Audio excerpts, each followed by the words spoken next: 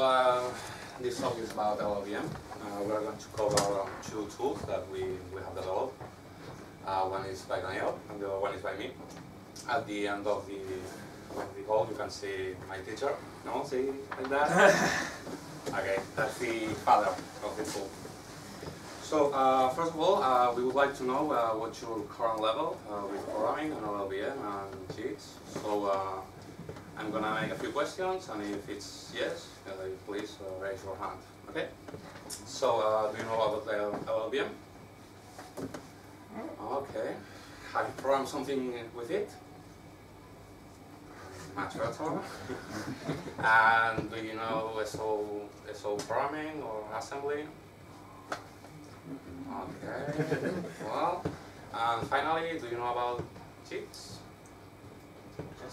Just-in-time compilation. Yeah, have you ever done something with that? No.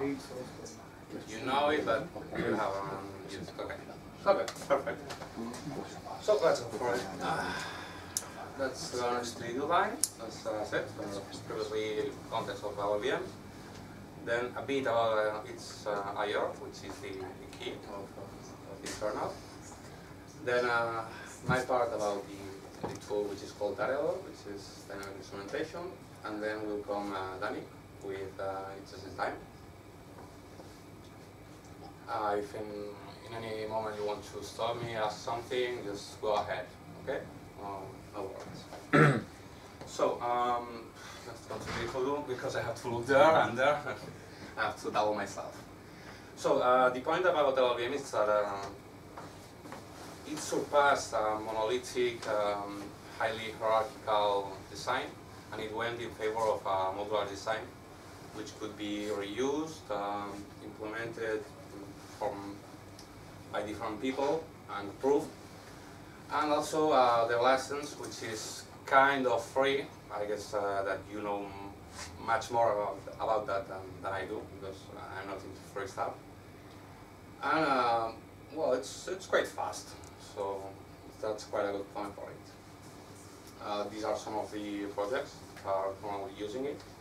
This list is obviously not exhaustive, because there are plenty of them. As my friend would like much to point out, what is it? We got something about the PlayStation, right? Okay. Well, the FreeBSD toolchain is used on PlayStation. Okay, so that's the basic toolchain of LLVM.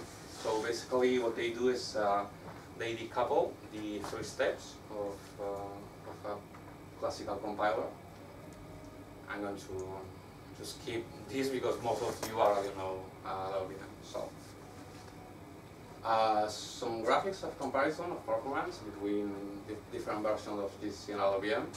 They are quite on par, mostly. But LLVM is improving faster, while GCC has its problem to be updated. And well, that's the first, the big question. No? So what can you do with LLVM? Because at the end, that's what matters to you. So if you remember from the previous modular decomposition, you can either produce IR from another language, from a language that you implement yourself or that you invent. These are the steps that you would follow. On the middle, you have optimization analysis. Mostly you would do optimization passes, because analyses are, well, they just produce information for other passes to consume. So unless you are really into LLVM development, you would only do optimization passes. And also, if you wanted to, I don't know, implement a new processor, which you could do, well, you could somehow easily do it. Indeed, it's the most difficult part, so I recommend you not to go there. Yeah. How to install it? So I'm not going to cover that, because on its web page it's already there's already a very good introduction and detailed explanation of how to do it. You'll need easily 2 hours, yeah, 20 gigabytes of space. Do not compile in debug mode because, well, you don't really need it unless you're going to debug fast itself. So, going back to the toolchain that was composed into 3 steps. What does it do in the first step? So basically, it produces the AST from the language, which then represents into IR. I guess you know how does it work. It's mostly an intermediate representation, which is similar to assembly, with simple instructions and high-level data types. That's a key component. And well, as I said, if you really don't know what to do with your life, you can try to do a new language. I wouldn't do it. Sorry, I think I missed one. Yeah, I missed one. Okay. So producing machine code from IR, it's quite simple. Basically translating a series or one instruction to none or many instructions of assembly. Well, don't worry either. These are some of the optimization passes that are available that you can play with. You can apply one after the other if you want to. Some of the keys of the IR, as I said before, it's strongly typed. It also has, well, it's said to have infinite virtual registers, but that's not really true. I mean, the registers are virtual, they do not exist. So you cannot get the address or directly access them. They are just mostly a representation of the instruction itself. We'll later see an example. There's also explicit array and structural indexing, as well as user data types. It's easy to get some source code and go to IR, and then you can inspect it yourself and see how does it work. And well, finally, it uses SSA, which is static single assignment, meaning that each variable is written or defined only once, but it can be read many times. That makes it quite easy, so to say, fast to implement difficult optimizations that would otherwise require more time. So, sorry, so yeah. You say the variable is never changed? The virtual register. Okay. Yeah, it's just created once in this intermediate representation, and can be read many times. Okay. If you need to, you would copy it to a new one, so you would have plenty of them. What do you think about that? Yeah, that's also a problem if you get to think about it, because we are just defining a variable once. So, for instance, let's say that we have a very basic code with an if and an else. Okay, so you said A to 2 and then A to 3, and these nodes converge. But the variable has 2 values depending on the block that it's coming from. In that case, it's represented with a 5 node, which basically it's well, it allows the different paths to merge into its final value. So it's a kind of a hack between on the basic definition, because otherwise they cannot represent, or let's say it's okay. So that's an example of how to compile bytecode as well as link it. And then, well, if you've got... No, I have another example. Okay. After that. You should read my slides. So if you have your source code, you can generate the bytecode, inspect it, and learn a bit from it. I'll show you some examples as well. And you can apply a link pass, which is already provided, or you can implement your own. By default, LLVM does only offer OPT as the program that can apply a link pass to bytecode. Otherwise, you'll see later you have to modify CLang itself.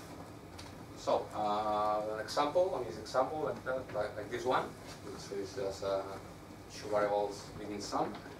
So for hold, that's the loading from the direction, okay? That's the direction of A. That's the type that it's reading. Alignment, obviously. As you can see, it defines new variables for each of them. Then sums it together and stores it on a virtual register. That's the one that I told you that it's not real because you'll never access it. Indeed, this one is only representing this instruction itself. And finally, the store to the memory location. As a curiosity, let's see an example of a simple loop. That's the initialization, that's the comparison of the condition, the loop itself, and the increasing of the iterator. You do have a pass that outputs the source code to a graph, if you want to visualize it. So, any questions so far?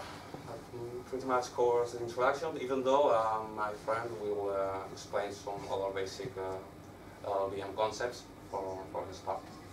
I have a question. Yeah. So that bytecode, Yeah. Is it like stable? Does it change over time? Like there's new functions added, or is it always the same? It's stable. It's Yeah. stable. It depends. If you work on just in time, then you will have to change stuff over time. No, but he's talking about the definition of the language. Yeah, by itself. definition, it shouldn't No, change. but the definition is changing, in fact. For example, I think latest versions are stripping the splicing types in pointer operations to have naked pointers because it makes easier some optimization. So it's not that stable. It's not like It's not written in stone. Yeah. What is not stable is the code itself of LLVM. Easily you can see that you are using some functions and then they disappear completely on the base of the code. So that's something they tell you in advance. I'm in favor of that because that allows them to have a better API. So. Yeah, any more questions? No? Okay. So I'm going to talk about Peyrolon, which is a program that was developed at DSC. It comes from a lineage of programs with curious names such as Paraver and Dimemas and well, other in-house jokes which are not funny. And then we have Toreador, which it's called like that because of the mix between Toreador, obviously, and the fact that it's looking to find different tasks within a program. So we mostly used it as a tool to teach parallelism to undergraduate levels. And what you mostly do is to dynamically instrument. Well, it does more than that, but that's the segment that we'll cover. Okay, so that's the workflow. So basically, we take a sequential program because we are looking for how to parallelize it, but we do not start with a parallel program. Then compile it with LLVM, add whatever we need, that we'll see later, produce an executable, run it, and then we have an enormous block, which is gigabytes, of all the accesses and functions and loops and whatever. And then we sort that out, and we have something like this. That's what we use for teaching. So basically, these are different instances of these two nested loops, and that's another loop. And the lines connect these tasks depending on their dependencies. Okay, so any of those that are in the same line could be executed in parallel. Okay, so the point is that we have all the information of the data accesses for a given execution with a given set of parameters. That's obviously, and we suggest different parallelizations to this code based on its dependencies and the amount of parallelism that can be achieved. So, how did we use LLVM for that? First of all, we don't want to use OPT to apply our pass, because that would mean that if you have a project with 10 source files, you would have to apply it 10 times, which is not practical, especially if you need to have regression testing on your system. So what we did instead is to extend CLang itself and add automatically our pass to any compilation unit. And also, when linking, we link against our own runtime system. Also, we need to include the back information because we do code tracking, meaning that we want to know where each function or variable comes from the source code. Because, well, the previous image, that's an interface that we have where you can click over the nodes and see which data is being used by the node itself, or which data is a dependence from the previous or next nodes.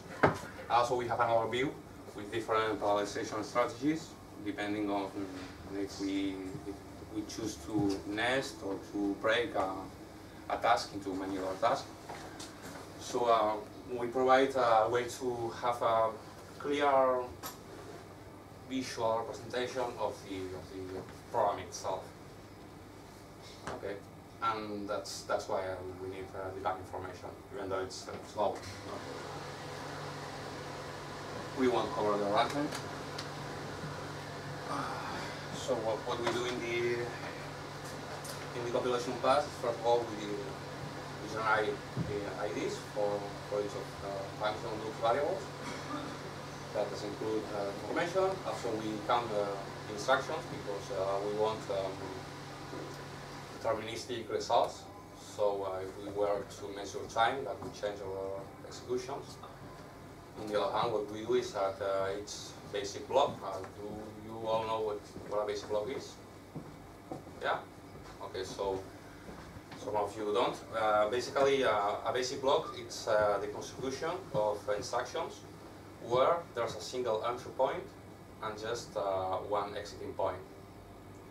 So, yeah, the last instruction is always a jump to any other position. You can show the graph. Yeah. For code. Yeah, so like in that case, these are the basic blocks, and see that the last instruction is always a branch in that case. Okay, so it could be without any condition like this one, or with a condition.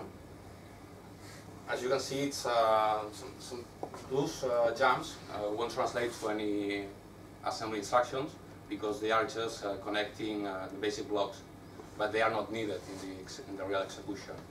Well, it depends on how you compile that loop, but probably they won't be there. So, yeah. So, begin that the basic block is the basic unit of execution. I mean, if you get to execute the first instruction, you are going to execute all of them, and only all of them once. If you want to count the amount of instructions that have been executed in the whole program, you just have to add the counting for each basic block. You could do it for instruction, but that would be much slower. And you cannot do better than that. And well, it's just a call to the runtime. And also, we inject calls to identify all the memory accesses, all the object creation and instructions, because whenever we have an access, we'll wait to resolve it until runtime, because you cannot always resolve the aliases in compilation. And then whenever we have the final pointer, we consult the data of all the objects that were created, and we just save in our log, so access to the matrix A in line blah blah blah of I don't know, 8 bits, 8 bytes, excuse me. Okay, so yeah. As well, we need to know where do loops, functions, and iterations start, because later on, when we are traversing the different possible parallelizations, we need to break those sections into subsections. So we need to know the start and ending of those higher level constructs. And well, I can mostly, yeah, I'm gonna skip that. So just as a curiosity, this is part of the source code, and that's the module pass, which, well, whenever you're doing an optimization pass, you can do it over a module, a function, or that's it. Yeah.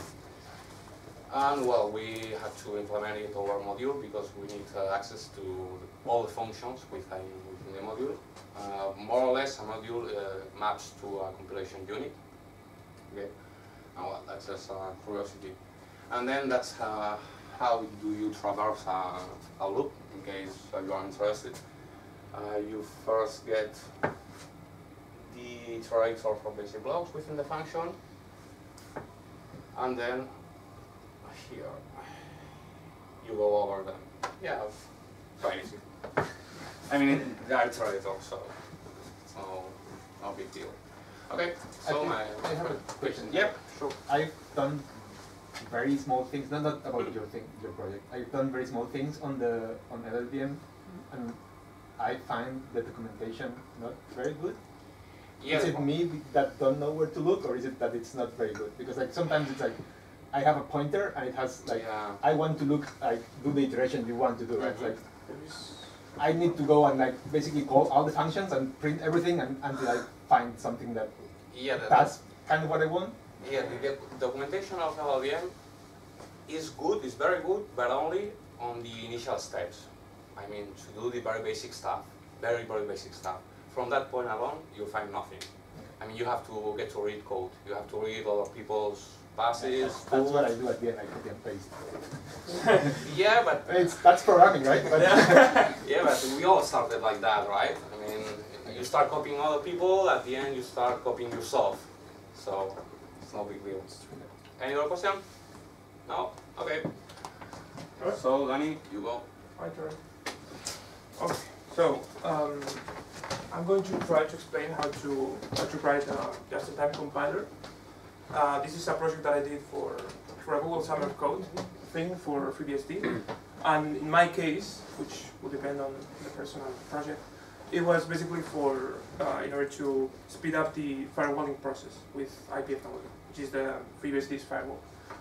And basically, we were using NetMap, which is a research thing where you have user space access to the network interface cards. So basically, you basically do DMA to the network card and get information from there, and that's very fast.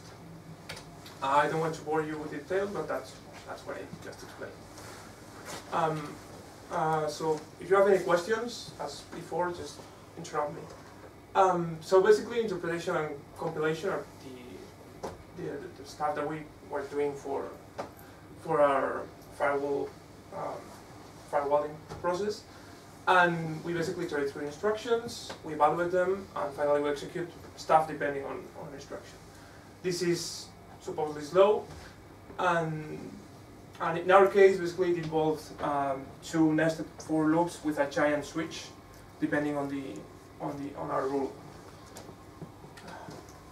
So basically, the ways that we can accelerate this kind of interpretation is just-in-time compilation, which means compile the stuff that you have to do and then execute it at runtime, or ahead-of-time compilation, which might be off the runtime. So depending on the kind of optimizations that you want to do, you won't be able to do that with ahead-of-time compilation. And then if we consider virtual machines a kind of interpreters, then we have things like architecture-depending stuff, like technologies in order to enhance the virtualization process. So basically, we want to do this kind of stuff. We need to generate code, compile it if it is not binary, and that's it, basically. So in our case, I'm going to repeat some of the stuff that Arturo said before. But I'm going to present the objects, the basic objects that we are going to need in order to represent data, represent the compilation process, and that kind of stuff. So basically, we have the value type, value object, the type object, and the struct type and pointer type. And basically, the way to do it is we have an internal representation builder which will do all the stuff. I will present it afterwards. And basically we create an allocation instruction in the LLVM's IR, and then we will store a value there, which will be of type in 32 type. For the other stuff, we basically create this one basic types like for 8 bits for characters, we can just get them from the definition. And if we need to do some other stuff, we have to create pointers to a type. We can use this function from the pointer type, get and call modify pointer. So yeah, this is the thing that he explained before. We have a module which represents a compilation unit, and it holds metadata, functions, and some structure definitions and like. So basically, we have a function which contains basic blocks, which, as he explained, basic blocks are the way that we can implement conditionals, and we can jump from one place to another. And each basic block will contain more instructions. So in this case, in order to generate code, we have the IR builder and the context. The context is basically an object that contains all the information about what is the compiler doing right now. And the IR builder is basically the object with which we can generate all the code. And yeah, this is another example, as I said. We have to set the insert point into a basic block, and of type basic block, and then we just create instructions. So in my case, what I did was defining all the stuff that we're going to need and compile it in a bitcode file, which will be binary with metadata in order to get all the stuff. And we basically perform the iteration, which is an interpretation in order to add the code that we need. And we have to be careful with the rules that might change our control flow, and you just can use some function like. Yeah, so some functions and definitions might be optimized away and deleted if we are not going to use them. So we'll take care about that later. So finally, we just compile it, and we can perform stuff like static analysis with our generated code, or runtime optimizations like feedback-driven optimizations, which is one of the things that I want to do, hopefully.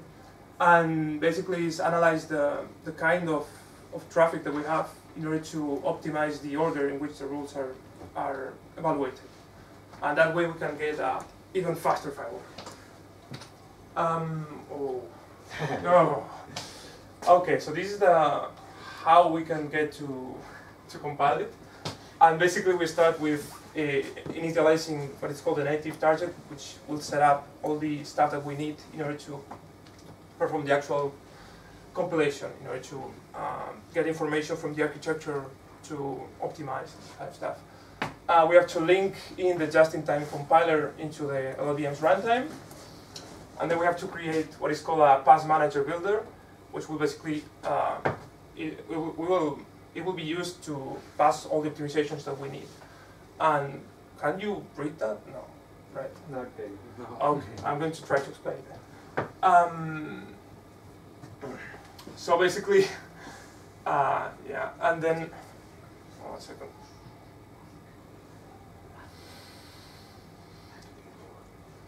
Okay. So yeah, with the function pass manager, we will just perform all the passes to optimize our bit code, the final bit code, and then we will delete some of the functions that I have defined in order to keep all the structures definition. And in the end, we will just create what is called an engine builder, which will create the execution engine, which will actually perform the compilation when we call some function like the one here, which is get pointer to function, which will then compile it.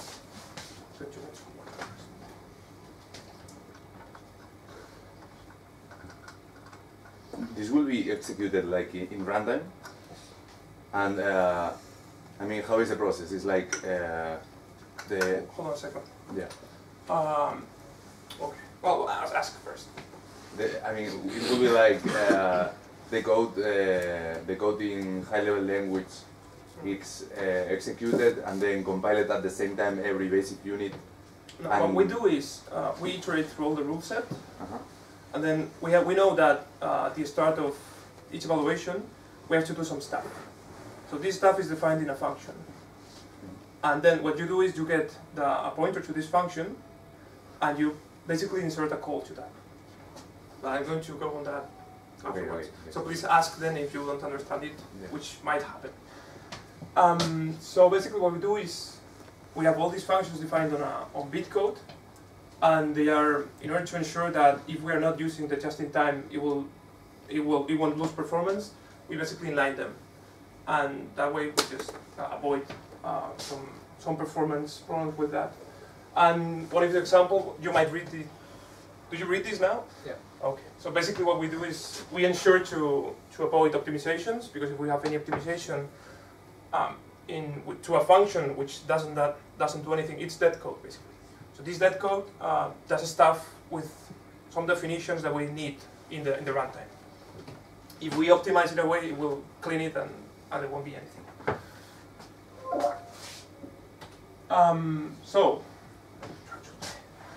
basically what we have is a function what is called IPFW check, which has a function prolog, which does initialization, allocation, that kind of stuff. And then we access to all the rules and perform some kind of prolog. And each rule is divided in commands, which will be further divided in micro commands, or in commands. And so all of this is defined as a basic block. And we might do some kind of checking of some variables and stuff, but since we have a basic block, it will perform conditions like that linearly, in a linear fashion. And so we can just get a basic block and add it to what we have defined so far. So in this case, we have a number of rules, whatever it is, and we start with the rule prolog, and then we add the other prolog for the command and the stuff that it does. A rule might have many commands. And then we basically jump to the next rule if we are not done yet. And that's it. Questions with this? Because we'll probably not understand this. And so you start with the first instruction, and then you go to the next one until you reach the end of this section. More like this.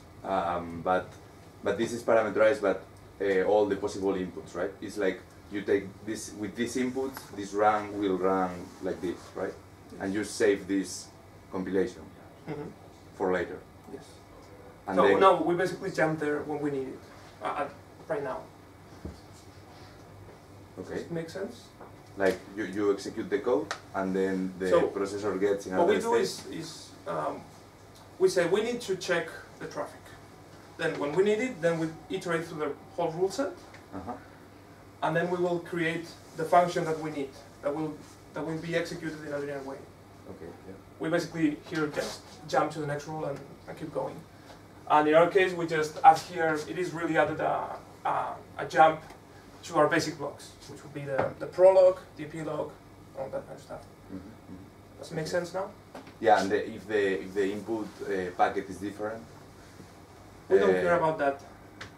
If the input packet this is independent. So we basically check the rules, and then for each rule we check. Well, at start here we actually set a number of variables to define how the packet is. okay. And then we will execute all of these, and with these conditions, this will happen. Okay, yeah. So it's dependent of the conditions of the packet, let's say. Yes. And if then another packet that is fulfills the same conditions, then you we- avoid the computation of Yes, this. we avoid the interpretation of that. The interpretation, right? Okay. Yeah. Well, I was wondering if you can do that. You can do that in parallel, like in many threads. Technically, yes. Like different packets can be done in parallel, for example. You don't need to do that. I mean, you compile the stuff, and then let's say that you have a number of cores in the network card, well, on the network card, or doesn't matter. And then we can, if we can, which will involve a lot of locking and stuff, because then we could send a packet to a core, which will execute this, basically. Yeah, of course, because you said before, or your mate, that there was a global context from LLVM. So this global context, how do if you are with many threads have to write concurrently to the same context. And on top of that, the file will actually it blocks. There's a mutex for the traffic. Okay. Yeah. And everything is in user space in this case. There is in no. this case, it is. So I didn't get. Well, I didn't get any kernel exception or anything. Oh, okay. Yeah. Is that clear? Yeah. So yeah, the way I did this was basically for each of the conditions here in the switch, we have a case and then do something, which might be more or less long. And what I did was put it into functions, which will be inline, and then the other thing we have to do is emit a call to this function. So this is an LVM. We are creating here an instruction with LVM. So basically, if we have a condition, then we would create a call to that with the parameters. And in some case, it will be very ugly because I had functions like with 17 parameters. So that's not cute. And that's it. So in the case where we are only interpreting the rule set, then we will basically call this function. If we are actually compiling, then we will emit a call to that.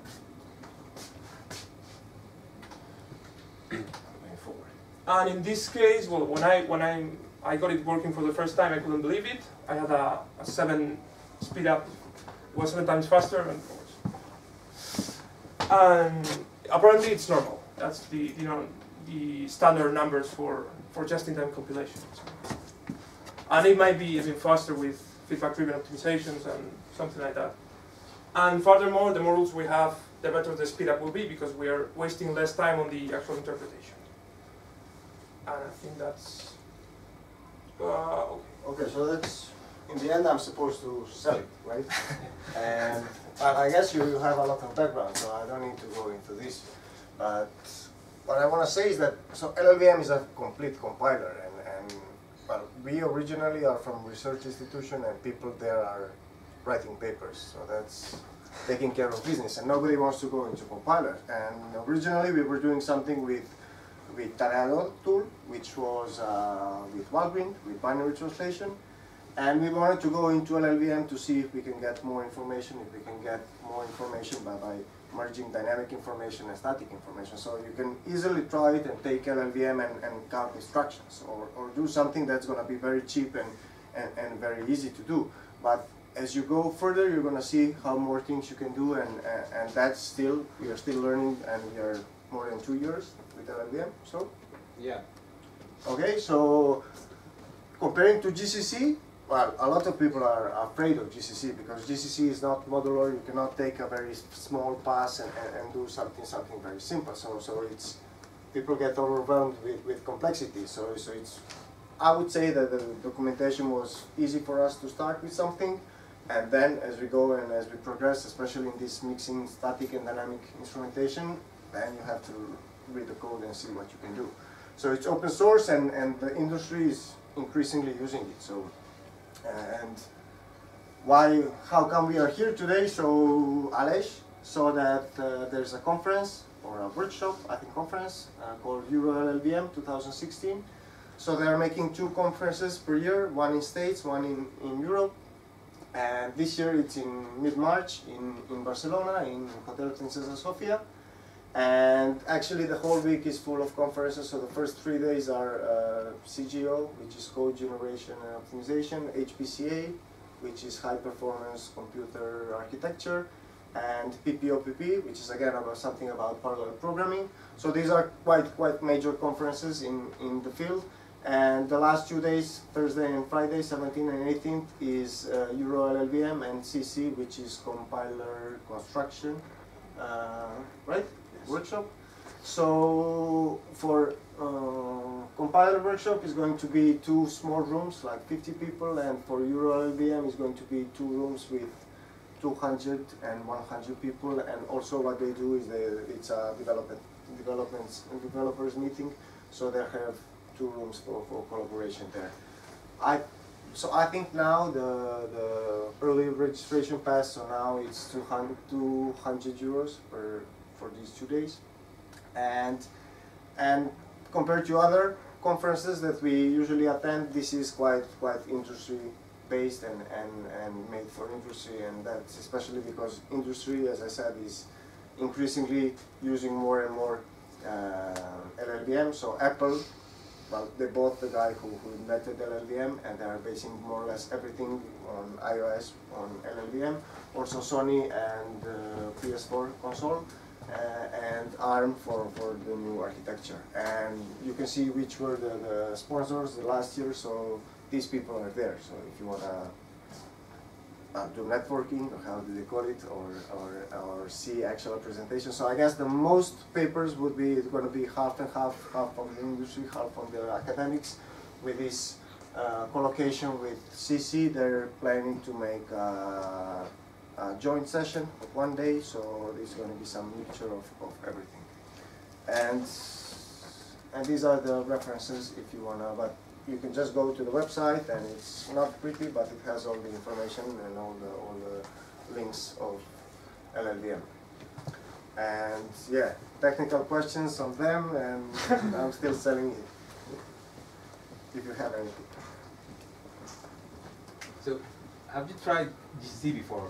Was it very bad, or you didn't get Well, to try it? I don't know anybody who tried dealing with GCC. So do you? Does anybody know anybody? Because I think people are very, very afraid of that. And yes, this thing where we said with this tool, we said we need to count instructions, we need to intercept every load and store, and these things we can do in a couple of days. And then it was just... No, it took me 3 months to get started. And then, I'm yeah. talking nice. I'm selling you. Yeah, but we don't need to lie. No, we were counting instructions in a couple of days. Yeah, after 3 months of looking around and getting used to it. So that's the problem. You need a lot of time to start with it. Basically, a few months. But then after that, it's easier. Still, you need to know about compilers, about architecture, about many other things. So be careful. Yeah, but the point is, in what we do, the compiler is like a holy grail. Whatever you want to do, you can do it in compiler, and then you write that in a paper. Well, compiler can do that. You do everything else, and you write in a paper, compiler can do that. But this is actually trying and getting your hands dirty. One more question from me. You mentioned Valgrind before. Yeah. Was it better, worse, slower, more Slower. difficult to use? To use. Like the comparison between the two, is it like night and day? One day you sit and then you see there are like 6 or 7 default tools, and one of the tools is called Lucky, and I'm feeling lucky, I guess. And you go with that, and it's intercepting and printing all the loads and stores, and you have a lot already. And then you see how he counts instructions, and it's very easy to start. But running Valgrind without any functionality is going to give you 4 or 5x of slowdown. Right. So you pay like that, and the only thing you see are dynamic instrumentation or bug information that was passed in the dynamic runtime of the execution. And here in LLVM, you're controlling compile time, you're deciding what you want to pass into dynamic instrumentation, and maybe you can go even further back and make some compile decisions, well, not compile decisions, but we are trying to deal with that also. Yeah, but also it had a really high overhead. I mean, it was 100k gigs, right, for Valgrind. So an execution of 1 minute would take 100,000 minutes. So I think now we are, so we are with Valgrind. yeah, we are maintaining both versions, and I think that LLVM, we get it, but LLVM, the parts we have in LLVM is way more optimized. And it is about 100 times, like 2 orders of magnitude faster.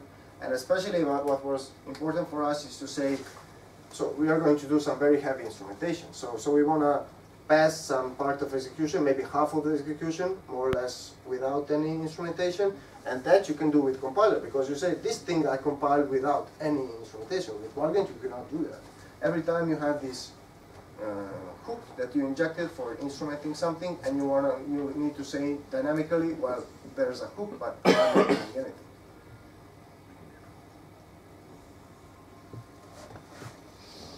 Anything else? Don't be afraid. Come on. If there's more questions, now we can go have a beer over there. Maybe people can ask, and they will be so shy. We are friendlier when the camera is off. Thank you.